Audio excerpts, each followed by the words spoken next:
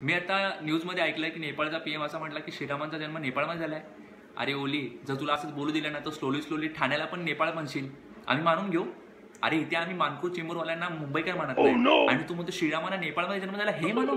जगात तिकडे माणसं कोरोनामुळे मारायला लागलेत आणि तुम्ही तुमचा तो बाजूचा कोण मित्र आहे, सुशिक्षित चुतिया मित्र आहे, कोण तो चायना का पायना, त्याचा ऐकून तुम्ही जर असं अभद्र काय बोलत असाल ना तर अत्यंत चुकीचं बोलताय तुम्ही. इथे वॅक्सिन न्यूजचा शोध लागत नाही म्हणून त्या बिचाऱ्या सायंटिस्ट लोकांचा जीव कासावीस व्हायला लागलाय आणि तुमचं काय वेगळंच चाललंय. श्रीरामांची डिबेट आणायला लागलाय तुम्ही. नेपाळ अक्कल आहे काय तुम्हाला? अरे डाळीमध्ये राई असती ना इतकंसं इतकासा तुमचा देश आहे. कधी क्युसून खाऊन टाकी ना कळणार पण नाही तुम्हाला लोकांना. आणि नेपाळच्या लोकांना मला सांगायचं या ओली का पोली जो पण आहे तुमचा त्याला बदलून टाका. हा उद्या उठून हे पण बोलेल की नेपोलियन आमचा आहे आणि त्याच्याबद्दल फॅक्ट देईल की त्याच्या नावामध्ये नेपोली आहे म्हणून. कुछ भी अरे नालायक माणसा, तू पुढे हे पण बोलशील जी तुमची इंडियन प्रीमियर लीग आहे ती नेपाळ प्रीमियर लीग आहे. मुंबई इंडियन्स ही मुंबई इंडियन्स नाही, मुंबई नेपालियन्स आहे. चेन्नई सुपर किंग्सचं नाव बदलून तू नेपाळ सुपर किंग्स करशील. आम्ही ऐकून घेणार आहे, आम्ही सहन करणार आहे. आणि हे सगळं तुमचं ऐकून ना माझ्या डोक्यातला ना तो आतून ना हार्मोनियम चच्चा जागवला आणि तो काय बोलेल माहिती आहे काय तुला? अबे साले.